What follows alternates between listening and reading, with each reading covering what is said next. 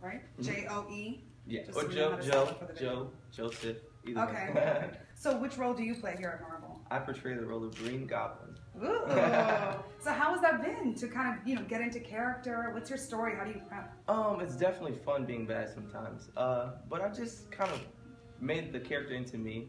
Try to do some research on how the Goblin, kind of created. He's an iconic, villain being in the Marvel world.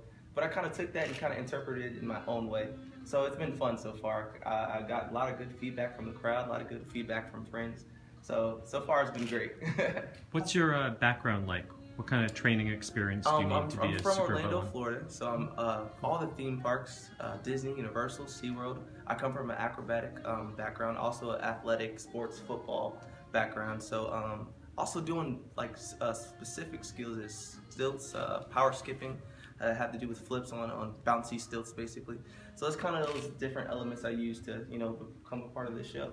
So what's been the most challenging up until this point? Because you sound like you're just well-versed in so many things. So what was the one thing that you said, wow, I really have to work at this? The pace of the show. The pace of the show is very energetic, very high, energy. So kind of keeping up with the show, knowing that there's different elements. There's pyro, there's technical projections, there's motorcycles. There's so many elements that are part of the show. Kind of just keeping pace with how the flow goes. So that's kind of my most challenging part. But everything else kind of felt pretty natural. The fight choreography was pretty natural. Coming from acrobatic, you have to have a certain type of rhythm that kind of fit like a glove with, stunts and fighting, so it was good. Good fit. Is this your first kind of theatrical show? Have you done any tours? This is my first big stunt tour. I've been in theatrics all my life. I started as a young boy at a theater here called People's Theater in Orlando, Florida. So I did most stage plays. Out in Atlanta, I did a play called You Don't Know Me by Tyler Perry Studios, and I out there for a couple of months, then I came back. I also work here for the Orlando Magic, so our energy always has to be up. I'm part of the flight crew here, so we entertain the guests everywhere. So that's kind of my theatrical background that I come from. That kind of helped me with this. Now it takes a very long time both to get everything, because around over a year to get everything set up, and you have 3 months for practice. Is there any points in between where you're, like, what is the process behind 3 months of just rehearsing? Taking care of your body is one most important. You want to keep good fluids, good vegetables, fruits, things that can help you sustain throughout the tour. The 3-month or 4-month process of the rehearsal period was definitely challenging, just to keep waking up early every morning to finish the job, but it was worth it. So just sustaining, kind of keeping your body healthy, knowing what to do, keeping yourself outside of trouble, outside of work, so that you can perform well, and that's how I do it. So how has it been performing here? Because you're from Orlando, yeah, and then you're performing at the Amway. I'm sure you have kids that you grew up with or went to school here that you performed with. So how has that been? It's such an honor to be back home, to show my fellow family and friends, what I'm capable of and what I've been surprised to do so far. It's been a thrill. I can't wait to show them tonight. Tonight's our opening night. So I just can't wait for the support. Do you have a favorite stunt or a favorite moment in the show? I would say my triumphant moment that I have during the show is throwing Spider-Man off about 30 feet from the crown, the Statue of Liberty, you would say. That's kind of my big hoorah, kind of telling Spider-Man I'm better than you. But that's kind of a thrill, and flying on the glider. I mean, come on, it's an iconic glider that Goblin has from the beginning of Marvel.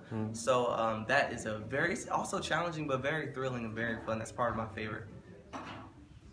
Now, is there any other roles that you hope to do in the future, maybe with the Marvel Universe Live when it continues, or are you going to try to stay with the Green Goblin as long as you can, depending on what they say? Well, a lot of people didn't know I was a part of the research and development for the Hulk. So that's how I was introduced to the company. I was the first one to kind of help and research develop the process and mechanics of the Hulk. So coming from power skips, our suit and electronics are also built off of power skips. So that was my first window into the Marvel world. But I kind of dibble and dabble in everything within the show. So I would love to maybe try electro, some other things that we may throw, that's something I haven't tried before, so that might be my next step. And Marvel being so popular, of course, with kids, maybe you have nephews or, you just like, so how has that been when you tell kids, like, that's me, I'm that character? It's funny, it's mostly just everybody who like has a fan of Marvel, just want to have a good time, they definitely enjoy it. Marvel's been around so long. It's such a great brand, such an exciting brand. Most of the time I get from adults, you know, they turn into little kids. You know, seeing their superheroes that they've known for years, they kind of makes them go back to their childhood. So it's been an honor to do that and to express that type of, you know, experience for everybody.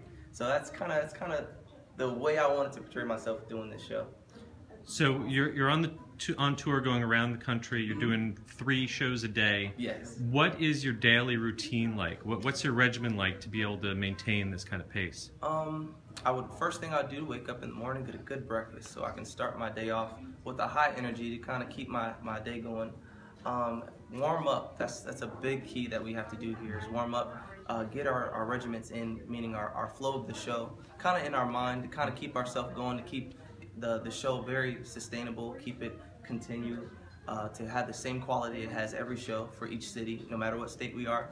So that's kind of my daily routine, kind of waking up, get a good breakfast, stretch, keep some good fluids in me so I can not cause any injuries or anything of that sort. So that's kind of my daily plan. I'm waiting for a pose. And do you have a favorite Marvel character other than the one that you play? I would say I have 2. My ultimate favorite is Iron Man. His suit and mechanics are so, you know, electrifying. Like Iron Man is a billionaire type character, and it's just to see all the electronics come within his suit is amazing. And my second, I would say, is Hulk. He's a huge monster, a huge, you know, being. So he's probably one of my most favorite ones. Him and Iron Man. And quickly, for kids who, you know, could be watching this now, or parents who have kids that have shown interest, or they don't know where to put their energy, like maybe some advice from you, who's obviously been able to take your talents and, you know, excel. I would say go for it. Always try to strive for the high risk, because you never know what might happen in the future. Definitely try to perfect your craft, whatever that you're doing. If it's stunts, acrobatics, acting, whatever that you're doing, I would say perfect your craft. Really study your craft so that you can embody it, and it'll be one natural thing that you can do to excel your career or whatever you want to do in life. Okay, and we need you to stay in Orlando. So keep performing here. We'll book you for all the events. Thank you.